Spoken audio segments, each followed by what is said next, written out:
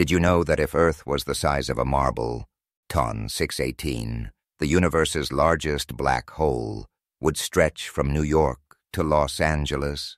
Let that sink in. From a human cell to Earth, to our sun, to the vastness of the Milky Way. Each step multiplies size by millions. Our entire planet becomes insignificant next to Ton 618's massive 66 billion solar masses. Even GRO J0422 plus 32, the smallest black hole, could swallow 3 of our suns. The sheer scale becomes mind-bending when you realize Ton 618 is still just a tiny speck in our observable universe, which spans 93 billion light-years. To put this in perspective, if Earth was a grain of sand, our galaxy would be the size of North America.